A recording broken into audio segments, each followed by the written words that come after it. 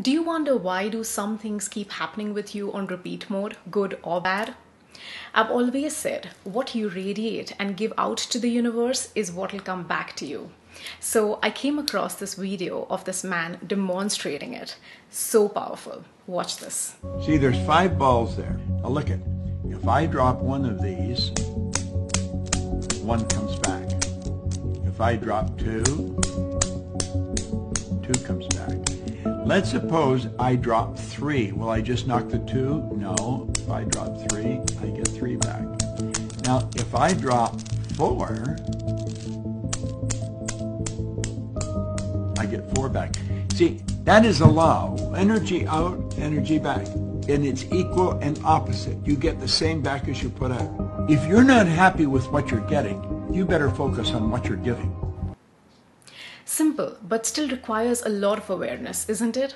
Now replace those 5 balls with your 5 reactions to people or situations, small or big, on a daily basis.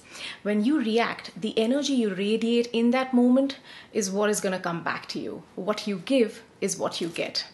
The only difference is that sometimes you see it come straight back, and most of the times it comes when you least expect it and it catches you off guard.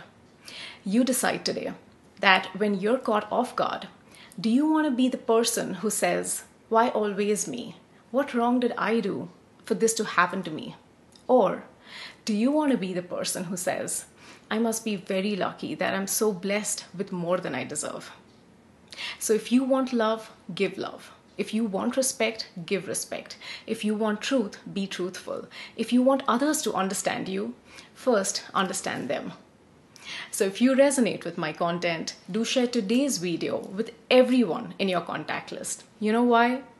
Because you'd be the reason that they'll choose their thoughts very wisely to become a reflection of what they'd like to receive. One story, one you, one message is all it takes to help others.